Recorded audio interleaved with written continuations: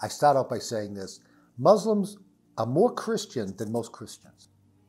Today I want to deviate again, but talk about a message that I think is really important, and I feel compelled to do this video because it really bothers me.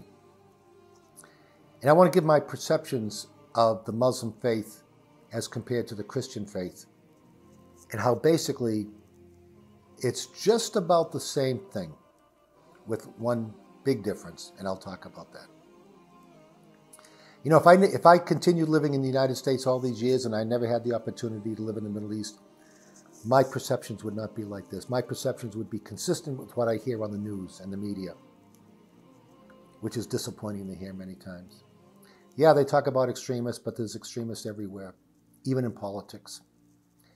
All I can tell you is I have never in my life have I been treated with this much respect and kindness and graciousness and generosity and hospitality as the Saudi people have treated me. But let me get to the main point. I want to talk about Christianity and Muslims. I start out by saying this. Muslims are more Christian than most Christians. Muslims are more Christians than most Christians. Why? Do you know a Muslim cannot be a Muslim if they don't believe in Jesus? In fact, when they utter the name Jesus, they refer to him as Isa. They immediately say right afterwards, may peace be upon him, which is the same thing they do to the Prophet Muhammad. May peace be upon him.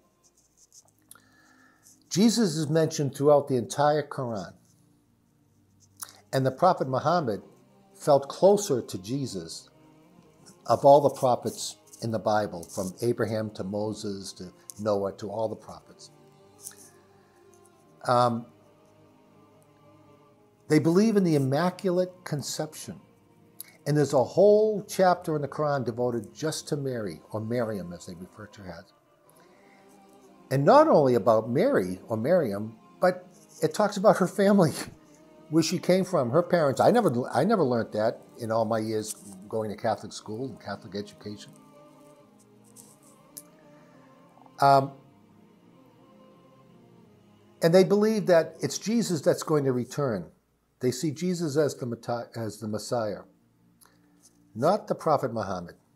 When they pray, by the way, a lot of Americans ask me this question: don't they pray to Muhammad? No, they don't pray to Muhammad. They pray to God. And here's the most important thing: they believe in one God. And isn't that what we were taught? In fact, it's the first commandment of the 10 commandments from Moses. One God. I am the Lord thy God. Thou shalt not be a false God before me. That's the first commandment of Moses. As a Catholic, we were taught a prayer that said, I believe in one God, the Father Almighty, creator of heaven and earth and all that is seen and unseen. One God. In fact, in the New Testament, in the Bible, Jesus said in Mark,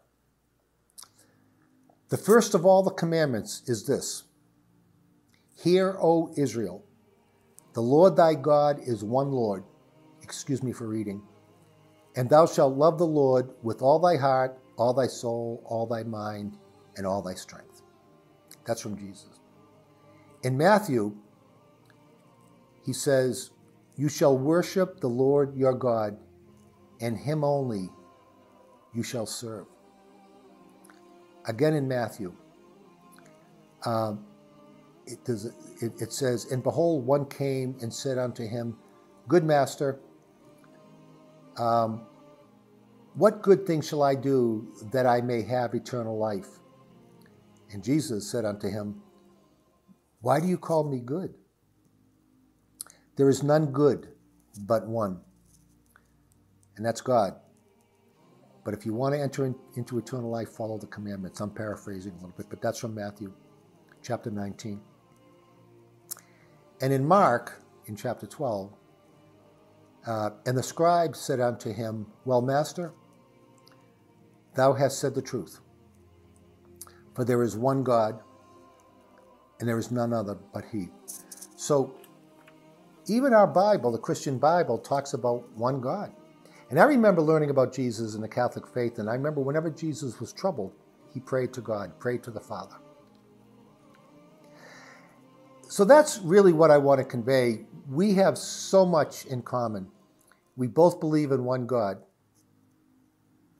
Muslims believe that Jesus was a great man, a great messenger, great prophet, probably the most important. It's just that Muhammad came after him.